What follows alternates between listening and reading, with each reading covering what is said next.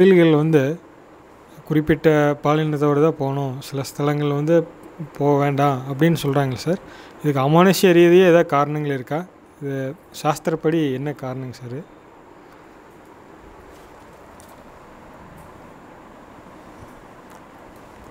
அமானுஷ்யம்னு எதுவுமே இல்லைங்க. ஒரு சில பூஜைகளை வந்து ஒரு முறை செய்யணும்னு ஆகமங்கள் சொல்லியிருக்கு. இப்போ பூஜைகள்லேயே அதம பூஜை, உத்தம பூஜை, மத்தியம பூஜை அப்படின்லாம் இருக்குது. அதம பூஜையில் வந்து பார்த்தா பலி கொடுக்குறாங்க. ஆடு வெட்டுறது, நரபலி கொடுக்கறது, ரத்தம் குடிக்கிறது, இது மாதிரிலாம் இருக்குது. இதெல்லாம் எப்படி செய்யணும்னு ஒரு முறை இருக்குது. அந்தந்த தேவதைக்கு வேண்டிய முறையில் அதை செய்கிறோம்.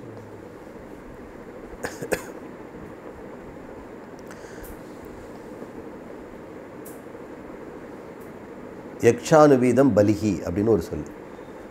எந்தெந்த யக்ஷனுக்கு எந்த மாதிரி பலி கொடுக்கணும் அப்படி கொடுத்துட்டு போப்பா அப்படின்னு தான் வேதம் சொல்லுது. எல்லாருக்கும் சரஸ்வதி பூஜை மாதிரி பொறி கடலை அப்படியே வந்து ஒரு உப்பு சப்பு இல்லாத பொருளை தான் கொடுக்கணுன்னுலாம் ஒன்றும் கிடையாது. சரஸ்வதி பூஜைக்கு அப்படி வச்சுருக்கிறோம், கிருஷ்ண ஜெயந்திக்கு ஒரு மாதிரி வச்சுருக்கிறோம், ராமநவமிக்கு ஒரு மாதிரி வச்சுருக்கோம், தீபாவளிக்கு ஒரு பட்சம் வச்சுருக்கிறோம். அந்தந்த தெய்வத்துக்கு நம்ம எப்படி பலி கொடுக்கணுமோ அந்த பலியை கொடுங்க. எல்லாத்துக்கும் பொங்கல் வைக்க முடியாது, சிலதுக்கு வந்து மாமிசத்தையும் கொடுக்க வேண்டியது அப்படின்னு யக்ஷானுவீத பலிகி அப்படின்னு ஒரு சொல்லியிருக்கு. இதை வந்து நம்ம என்ன பயனை நம்ம பெற போகிறோமோ அந்த பயனுக்கு உண்டானதுக்கு ஏற்ற மாதிரி அந்த ஆக முறைகள் அவங்க அமைஞ்சிருக்கு. சில கோயில்கள் அபிஷேகங்கள் செய்கிறாங்க. அந்த அபிஷேகத்தில் வந்து சில இந்த பொருட்கள் தான் பயன்படுத்தணும்னு இருக்குது. சில பேருக்கு அபிஷேகம் பண்ண மாட்டாங்க. பெருமாளுக்கு அபிஷேகம் பண்ணுறாங்களா? சிவனு தான் பண்ணுறாங்க. இப்போ நாம் வந்து ஏன் அப்படி பண்ண மாட்டேங்கிறாங்க? அதுக்கு உண்டான ஒரு பூஜை முறைகளை நம்ம வந்து வகுத்து வச்சுருக்கிறோம். மரபு ரீதியாக வந்துட்டு இருக்குது. அதில் சில நல்லது இருக்கலாம், கண்ணுக்கு தெரியாத அதிர்ஷ்டமாகவும் சில இதெல்லாம் மறைஞ்சிருக்கலாம், நமக்கு தெரியாது. அவருக்கு அதை நம்ம செய்வதில்லை. சபரிமலை கோயில் வந்து தர்மசாஸ்திரா அப்படின்னு சொல்கிறோம். தர்மம் சாஸ்திரம். வேதத்தில் வந்து 2 விதமான பகுதிகள் இருக்குது. கர்மகாண்டம், ஞானகாண்டம். 2 கர்மகாண்டத்தையும் ஞானகாண்டத்தையும் வந்து ஒரே சமயத்தில் வந்து காப்பாற்றுற ஒரு கடவுள் வந்து நம்ம தர்மசாஸ்திரா அப்படின்னு அவருக்கு பேர். இந்த கர்மகாண்ட பகுதியை வியாசர் தன்னுடைய சிஷ்யன்கிட்ட கொடுத்து, நீ இதுக்கு வந்து விளக்கம் எழுது.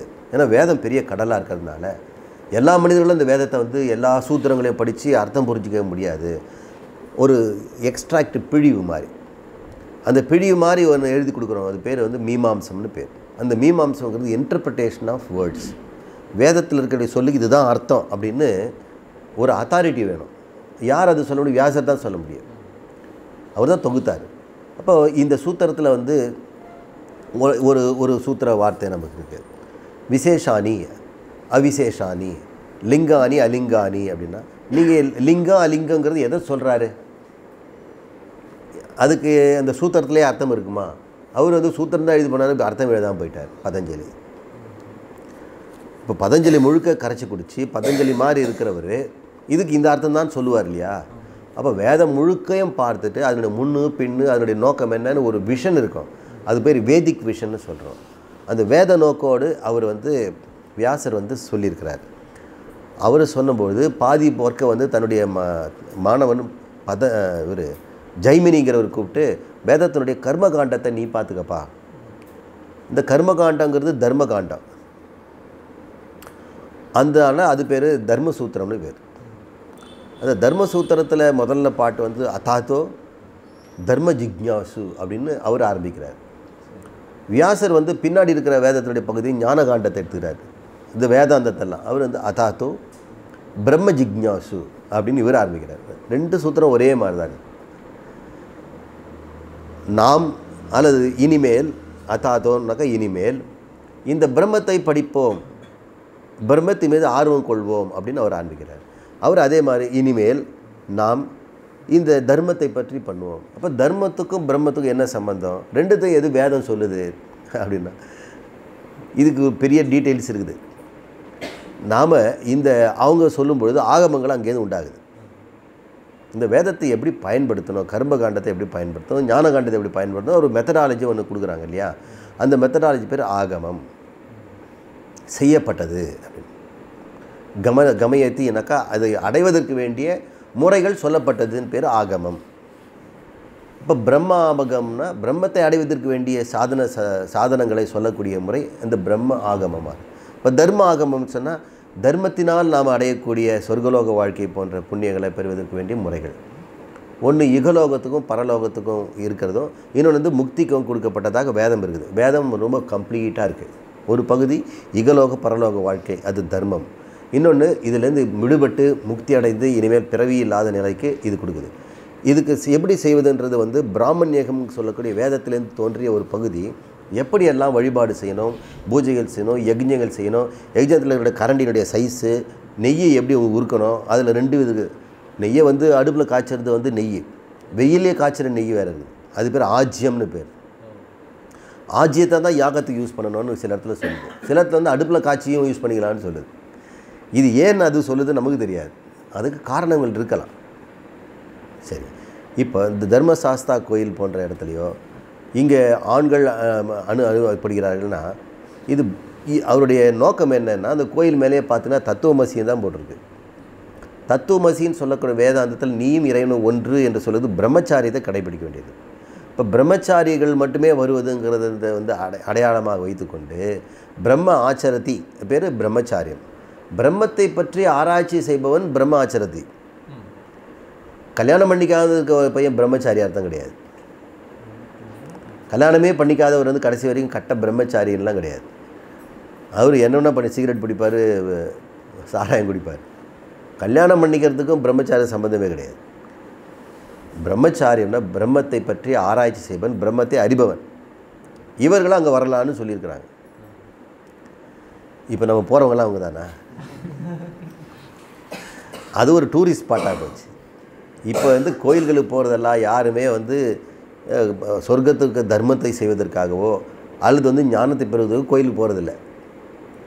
எல்லாம் நான் இந்த கோயில் போயிருக்கேன், அந்த கோயில் போயிருக்கேன், 12 கோயில் போகணும், 20 கோயில் போகணும், நான் வடக்குலேருந்து தெற்கு வரைக்கும் போயிருக்கேன், இந்த கார்னெல்லாம் போயிருக்கிறேன் அப்படின்னு கோயில்கள் வந்து ஒரு டூரிஸ்ட் ஸ்பாட்டு. அது வந்து ஒரு நாவல்ட்டி சென்டராக போயிடுச்சு.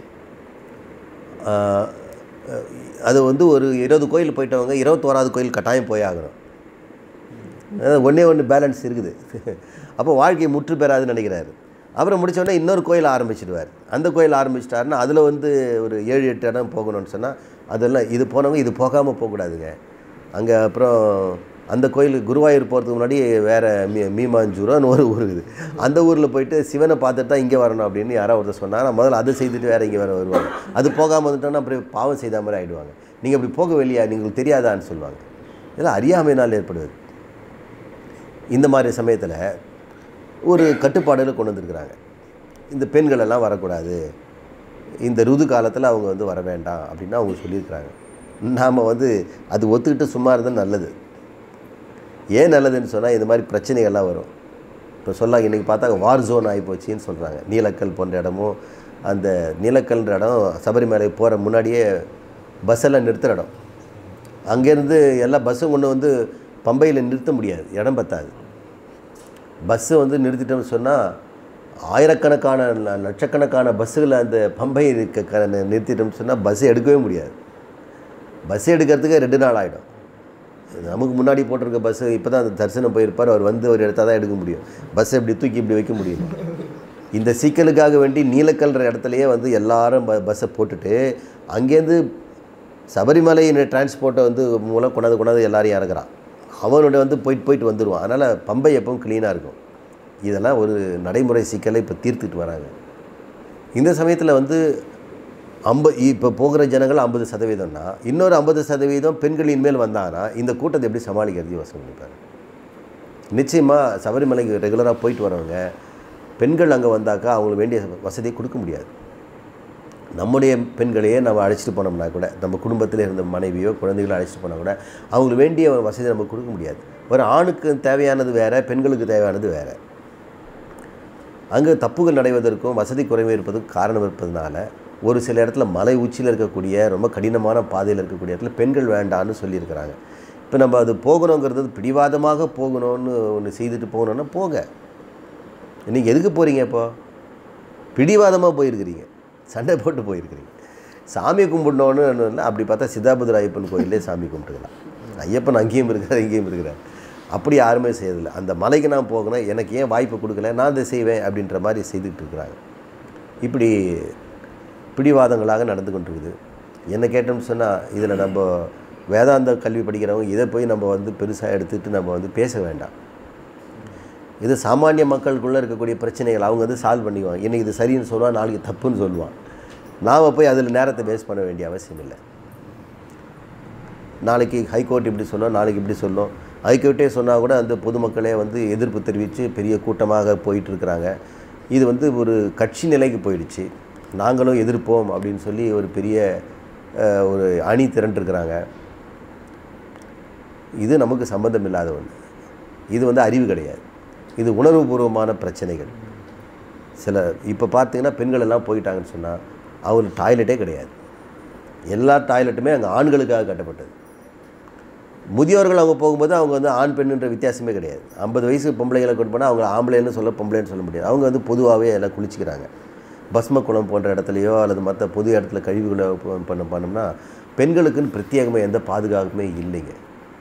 அதனால் அது கஷ்டம் இருக்குது. இன்றைக்கி இப்படி சொல்கிறாங்க அப்படின்னு சொன்னால் வேறு காலத்துலேயும் அவங்க போகன்னு பிடிவாதம் பிடிச்சோம்னு சொன்னால் அது மற்ற சிக்கலும் ஏற்பட்டதுன்னா அந்த இப்போ போகின்ற அந்த இடத்தினுடைய ஒரு பர்பஸ் போயிடும். நான் புனிதன்னு கூட சொல்லலை. எதுக்காக நம்ம போகிறோமோ அது அத்தனையும் வேஸ்ட்டாக போயிடும். நம்ம கோயிலுக்கு போகின்ற பலன் என்னன்னு தெரிஞ்சுக்காமலே கோயிலை நான் பிடிவாதமாக என்னோடய உரிமையை காட்டுவதற்கு போகணுன்றது போனால் அது கோயிலுக்கு போகிறதுக்கு அர்த்தமாக ஆகுது. அதனால் அந்த பெண்கள் சொல்கிறாங்க, நாங்கள் காத்திருப்போம், ஐயப்பனை பார்க்கறது நாங்கள் வந்து காத்திருப்போம் அப்படின்னு சொல்கிறாங்க. அது ஒரு நேர்மையான ஒரு அறிவாக எனக்கு தோணுது.